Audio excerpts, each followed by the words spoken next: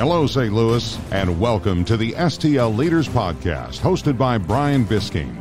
Brian started this weekly podcast to give a voice to leaders of our community, to share their story, their journey, and the lessons that they have learned along the way. Brian grew up in a small town outside of St. Louis, where he watched his father run a small business and was always interested in how the leaders in his community got where they are. Whether it's a local business leader, a philanthropist, or a celebrity, these are your STL leaders. Join us today, where we will chat with another pillar of our community on this week's episode of the STL Leaders Podcast. And now, your host, Brian Bisking.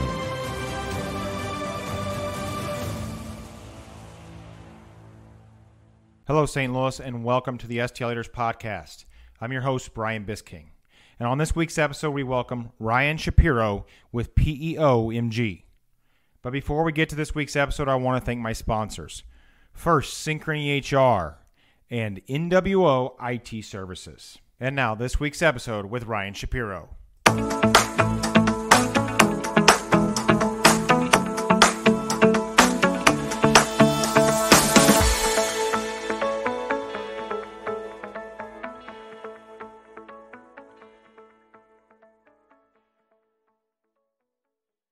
Ryan Shapiro, welcome to the STL Leaders Podcast. I appreciate you joining me today. Yeah, thanks, Brian. Excited to be on. Absolutely. Well, we've known each other for several years. I don't even really know how many years it's been now, probably 5-6 years. Our paths crossed at a previous employer, and really excited to talk to you about the launch of your new company, PEOMG. And so let's just start there. Talk to me about growing up here in the St. Louis area and what led you to decide to start your own entity. Yeah, I mean, you said it. I grew up here in St. Louis, kind of born and raised, never really left outside of maybe 3-4 years out in San Francisco and Silicon Valley, but always really been here in St. Louis. And, what I love about St. Louis is it's a lot of hardworking people. It's a small business community. And ultimately, that's kind of what brought me to this point. You know, my father was an entrepreneur. He started when I was very young, a typewriter rental company. So that kind of dates a little bit of when that business was around. It evolved into like a computer rental company. And so, really kind of in a lot of ways, always wanting to do something like that and follow in his footsteps. Also, I had the opportunity, my family outside of my father was all educators. So much of what I have done in my life has been about education, more on the business side and more on the leadership side of things, but and selling. So I've kind of got, both sides of it in my DNA, to start a business and really through that business, educate. And that's really what PEOMG is about. It's about educating small to medium-sized business owners and decision makers about this really amazing solution that sits out in the marketplace, but it's key that you understand how it works and how it's the right fit for you. And so it's kind of the merging of those two concepts that have been, in my life. Sure, for sure. Well, let's do this. For those that are listening, and when they hear the words PEO, they're probably like, what in the world does that mean? Unless you're in the business or you work with a PEO, you have zero idea what it means. So why don't you give us a 30,000-foot overview of what a PEO does for a business? Yeah. So PEO is a really unique structure in a fully outsourced HR model where a small to medium-sized business can have this HR instant infrastructure layered into their business to help them and their employees focus on the things that are most core to their business's success, while giving the resources to that business to manage things like payroll and have really attractive benefits to attract and retain and motivate people, as well as managing, other things that I've always found that small business owners didn't get in business to do, like manage taxes and compliance and reporting. So it kind of takes care of all of that in one fell swoop. And it also leverages a unique legal structure of co-employment to transfer not only some of that risk and liability off the business, which really feels great when you're an entrepreneur to have somebody taking and sharing some of the load, but also leverages unique buying power to make expensive programs that you need to attract and retain those employees, like benefits and other insurance programs, and helping people understand how powerful that tool could be. And, the PEO is a really great fit for almost every small and medium-sized business out there. Yeah, absolutely. Well, I know you've been in the market for a long time, and so have I. And I always like to ask people kind of, that I know that are in the industry what that means to them, because I always get different answers, right? But I think what's unique about Is that a good one? Yes.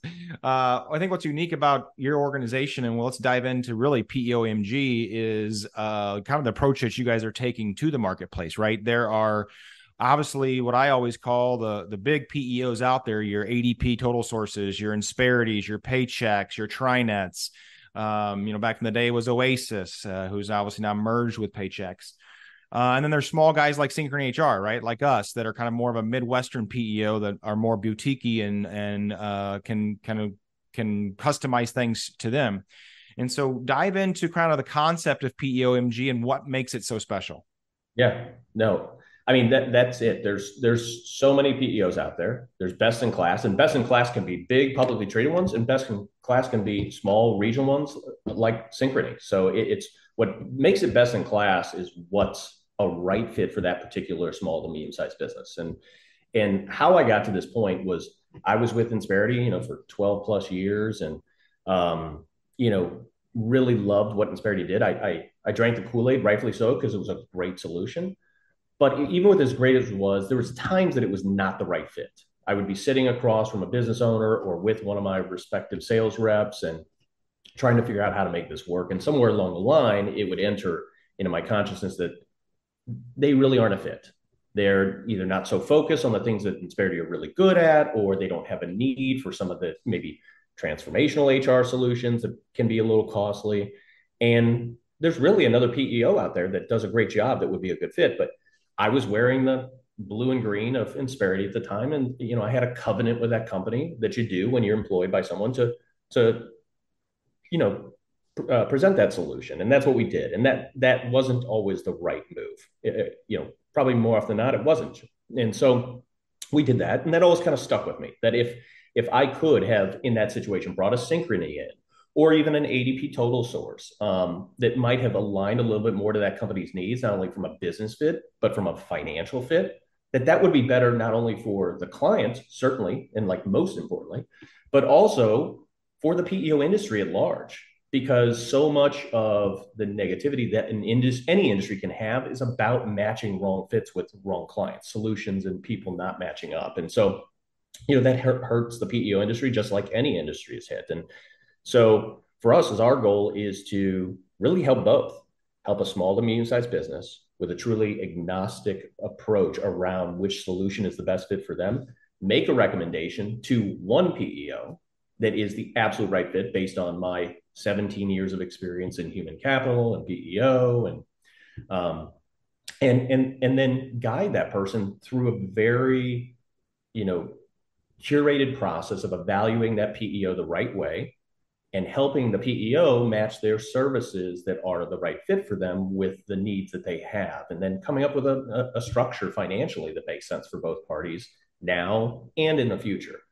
And that's just really hard to do when you're presenting 5 or 6 different PEOs at once. It's too much for a business owner to assess and really feel confident about it. And 2, it's not great for the PEOs because they're cannibalizing each other and their own business and the fees that they deserve to get when they deliver good services. And so we're going to help fix that. And as a result, more, better, longer term relationships will occur between small to medium-sized business owners and their PEO. And what we'll hear more often is this was the best decision I ever made for my business. I've heard that throughout my career at Insperity, talking with other PEOs, but it doesn't happen as frequently as it should because that good fit isn't happening. That perfect right fit isn't happening. And so it's going to be a special opportunity because we're going to do that. And from our PEO partners, they're all super excited about our approach because it is different and very disruptive to what exists out there today. Yeah, absolutely. Well, I'll say a couple things to that. One, I'll comment on the different PEOs that are out there. Obviously, I'm in the space of PEO and compete against several of those PEOs that you have mentioned. And the one thing that I've always recognized, to your point, is there are PEOs out there that are great fits for some companies and not for every company, right?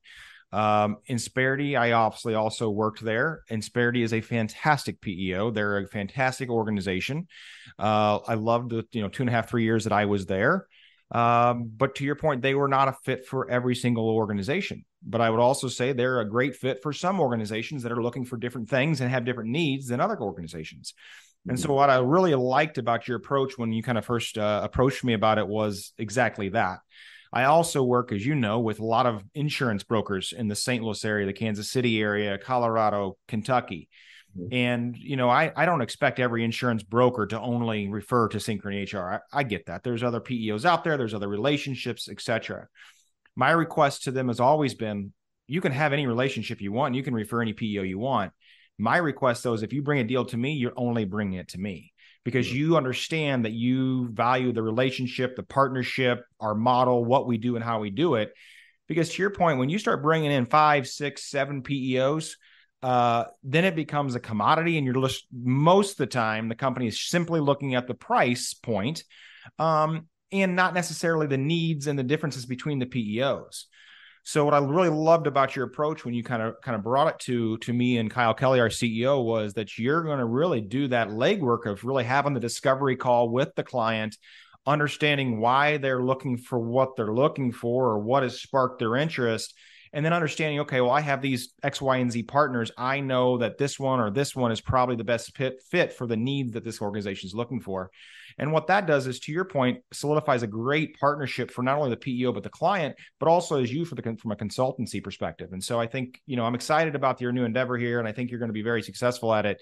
And I was excited to kind of, help you launch this here with PEOMG. And I think you got a very vibrant model that is, to your point, very disruptive, because there's a lot of PEO brokers out there who will do exactly what you just said. They'll partner with, 20 PEOs, and then they'll get a lead from somebody and they'll go quote 7 of them and spreadsheet them and put them in an Excel document and say, okay, here, Mr. Prospect, here's the 7 PEOs that bid on them. Here's what the costs are. And to your point, cost is one equation, one piece of the entire model that a PEO has.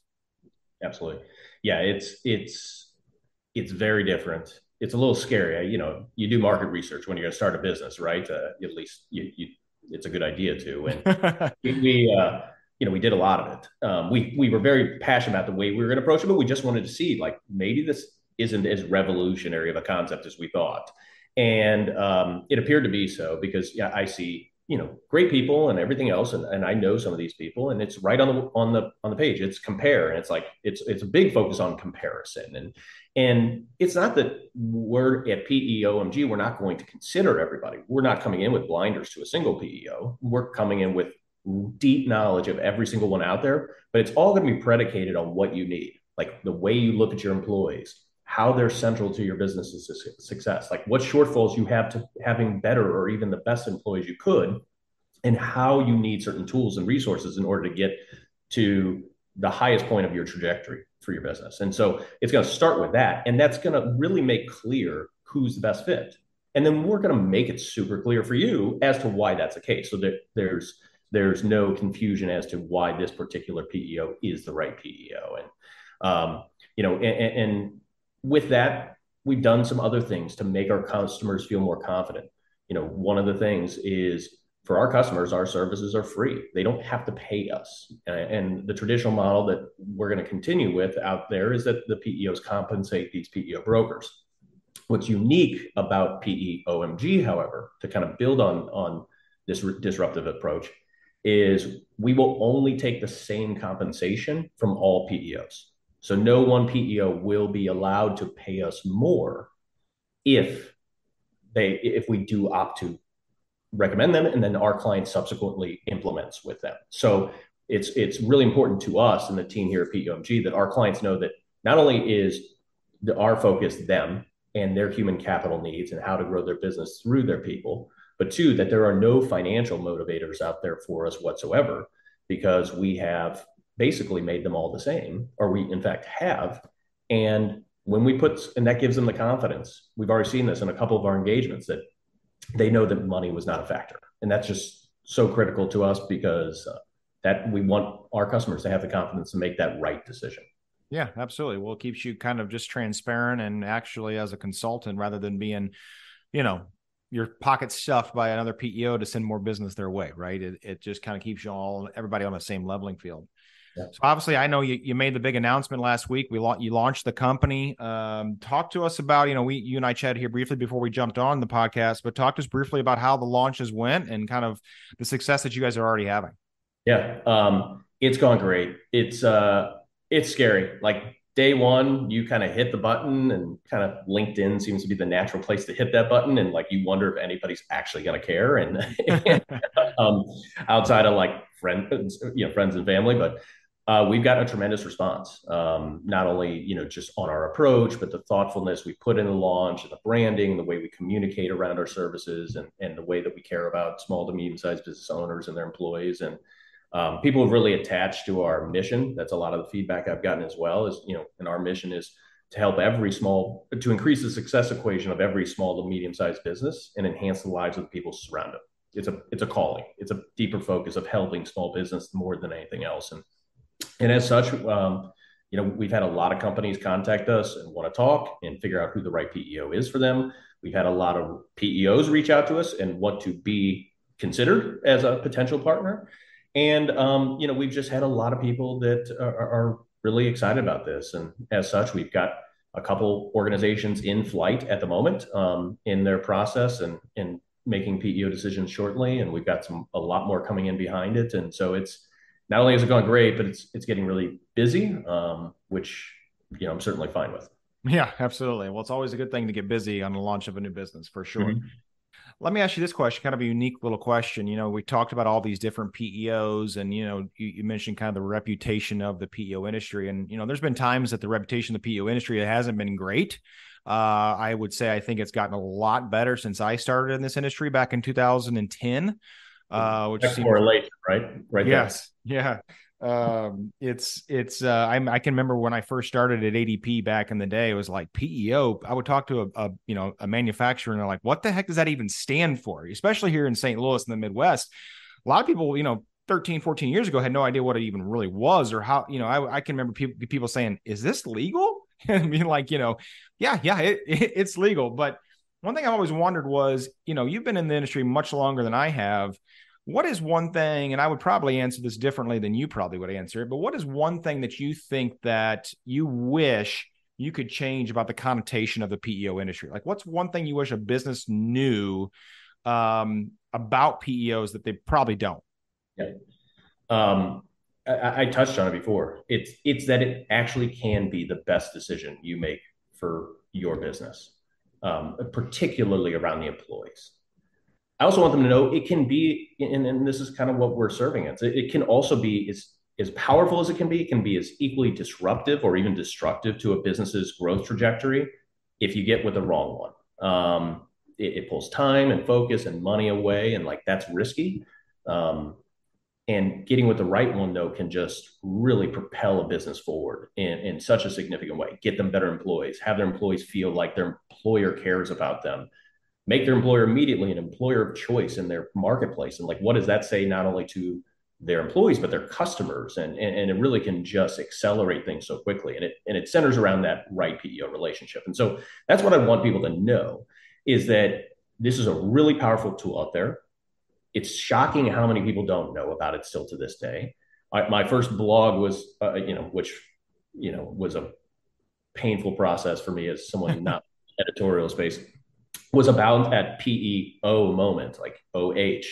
And it kind of built upon when I told my dad many years ago, like what I was doing. And he was like, I wish that this existed when I was a business owner. And the reality is it did. And he just didn't know about it. And so what I'd love for people to know is know about it and know how powerful it can be. And recognize that it is getting better with what's going on in the marketplace, with the battle for talent and the hybrid workforce. A PEO, an outsourced model that delivers resources in to your business and scalability, along with the buying power that these firms have, is really unparalleled. in a small to medium-sized business, because what it does is it takes everything that people love about being in a small to medium-sized business, like being close to the center of it, working with your employees, having that family feel and autonomy to make decisions and be innovative and everything else, but also have the resources that employees love that exist in big companies, like really great benefits and infrastructure that makes things easy to know what's going on and get training and resources and performance appraisals and everything else, and just like streamline all these things that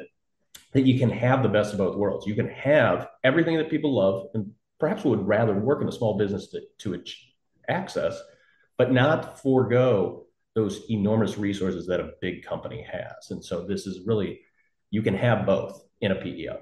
Yep, for sure. I think that's a great answer in regards to, like, I mean, to your point, a lot of companies still don't even know that this is an option out there, no matter, and I was just actually messaging with a guy this morning who works at another large PEO. I won't name the PEO, just keep confidentiality reasons safe. But he was like, I don't know if it makes sense for us to have a coffee. We're competitors, and I'm like, no, you're looking at it all wrong, right? I hope TriNet's having success. I hope Insperity's having success. I hope ADP's having success. Because what you're doing is you're educating the market. And the more we educate the market on what these availabilities are and what these tools and resources can be for you, the better we all do, right? The better every PEO in the industry does. And so I would agree with that answer. But I'd also say the one thing that always is so challenging for me, and I've been fighting it for 13 years, is the organizations who think they lose control of their business because they're entering into this relationship. And that's the one thing, even to this day, I still have companies who ask us about that. Like, well, are these your employees? Are they our employees? Like, who, do I lose control of this? And, it's the same response every time that I have to explain that. But that's the one, like, connotation that's in there in our industry, is that they just lose control of the business, their pride and joy that they've worked so hard to build. And to your point, no, this is a tool to help propel your business. Synchrony has zero desire to run your business. We don't want nothing to do with that, right? It's just about giving you the resources and the tools to help you run your business more efficiently and smoothly. Yeah, completely. It's a great point. It's funny. For me, it was always a trigger that we were having the right conversation, because if a small to medium-sized business owner was worried about losing control, like having the employees not feel like they're theirs, like that means they care. They care about their employees, which is a great trigger. So it's a great place to spend a lot of time talking about everything else. The ones that, and I've had those conversations, I'm sure you have, they're like, oh yeah, take my employees. Like, it's really not a great fit for PEO because you kind of have to care about your employees and how they help your business. Even though that obstacle of co-employment was just stepped over real easily. So yeah, I'd love and it will always be a challenge to explain that to people, not in concept, but just what it feels like, because it exists today. And I think that that's a problem we solve too, is that this unbiased opportunity to say, hey, listen, I get it. Like, let's spend time talking about this. This doesn't maybe get addressed enough in traditional PEO sales processes, like what co-employment means and how it could actually feel to you. So at PEOMG, we'll have the opportunity to just sit in there and talk about that for 30, 40 minutes or 2 days if we need to, because it's one of the greatest assets in the relationship is that co-employment relationship. And it's a thing that oftentimes people are most scared of. And so we're gonna make sure that our customers have confidence in every aspect of the decision, from how the service works all the way up to co-employment and the way they're going to feel right after their employees go through their onboarding and have had that moment to go like, okay, it hasn't changed. Everything's fine. These people still think I'm their business owner, their leader, and the world didn't change with the stroke of a pen to an employment agreement, but they need to feel confident about that before they do it. Yeah, for sure. For sure. Let's shift gears here just a little bit. I want to talk about your leadership style. Obviously, I know you were in leadership over at Insperity, and this podcast is all about leadership and the leaders we have in our community.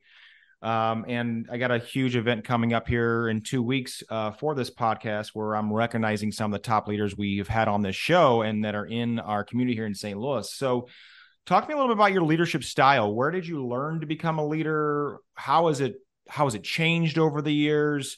Those types of things. Yeah. It's definitely changed over the years.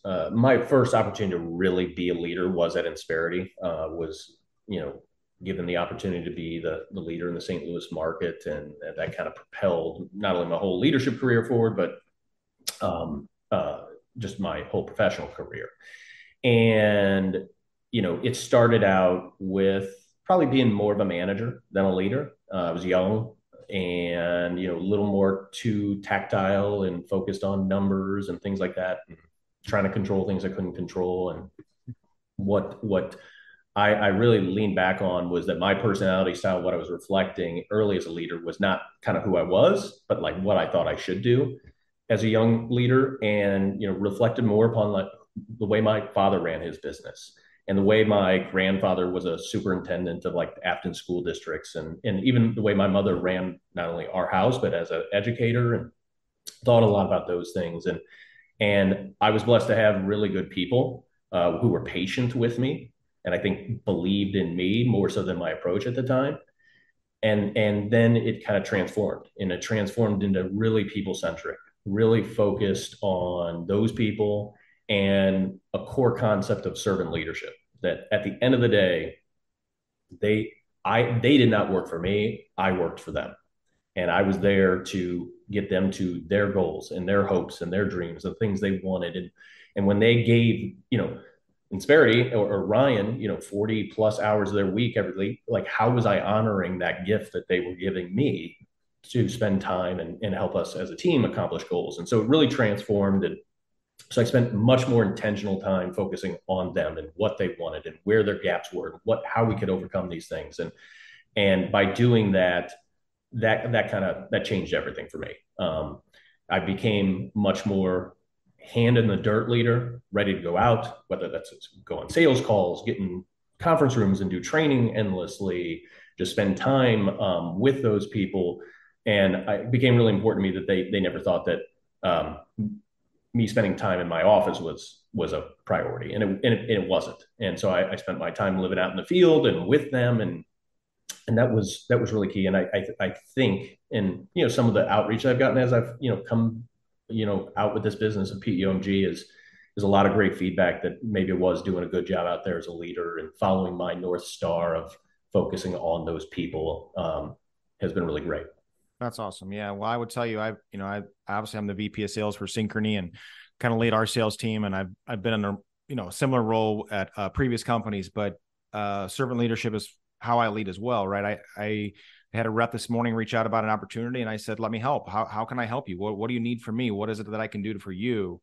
And she said, I know you're too busy to help me. And I'm like, no, that's my job. My job is to help you. So I think it's really important to continue to, like you said, just to be there in the field with the team and help them and show them that, hey, I'll get down and dirty and crunch some numbers and have a conversation with anybody just to help you if it helps you hit your goal. Because I think sometimes it's hard for salespeople to realize that, when they succeed, we succeed. When we succeed, the company succeeds. And at the end of the day, you talked about drinking the Kool-Aid earlier, right? You got to have, and one of my favorite books, Good to Great, and you got to have the right people on the bus and have the people that are on the bus in the right seats. And so I think that's so crucial to really any organization. And so I really liked how you answered that, because I can also see in myself how my leadership style has even changed over the last 2 years.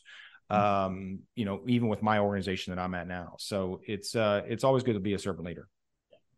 Showing up for your people is always the most important thing. You could be bad at other things, and you could be a great leader all around because you show up for them. I mean, work-life balance is important as a leader, not only for making sure your people take it, but for yourself as well, because you've got to have energy to be there for them. And that's really important. But when someone asks for help, jumping at that opportunity is always real key. I mean, I remember I helped a rep on Christmas morning one day, standing outside in the snow because I was kind of too embarrassed to go inside and be on work around my family.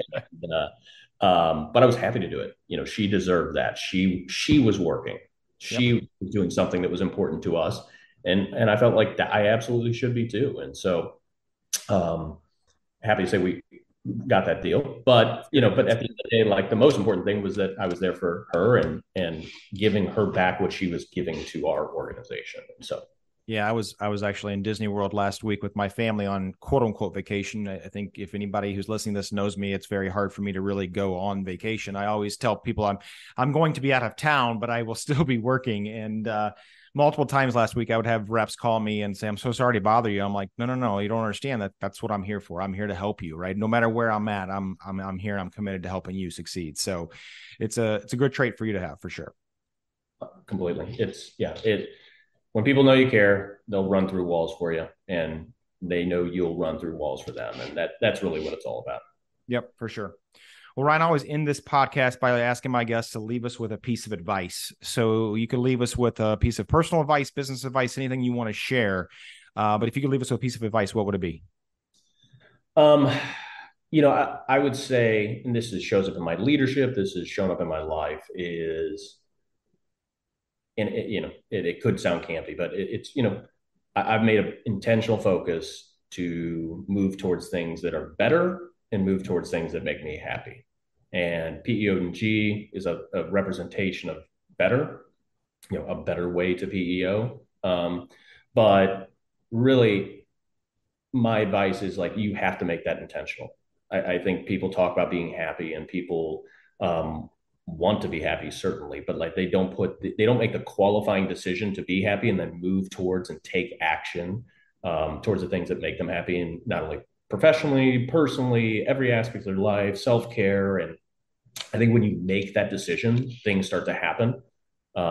It's kind of like that decision I made early as a leader to start focusing on my people as opposed to like the numbers. And that's what I would say is when you do that and you focus on happiness and the things that make you happy, your whole world changes and new doors open up and new opportunities open up. And it's really something special. But in summary, the advice is that has to be intentional. It's not going to be on its own. Yeah, I couldn't agree more. Be intentional. It's a great piece of advice. On behalf of myself and the STL Leaders podcast, Ryan, I appreciate you being a great STL leader. Wishing you nothing but the success with PEOMG. Look forward to working with you again. And please continue to follow and subscribe to our STL Leaders podcast on the link below. Yeah. Thank you for having me, Brian. This is a tremendous resource for people. People in St. Louis love it. I'm honored to be on it. So it's really been I love what you do, and love working with you.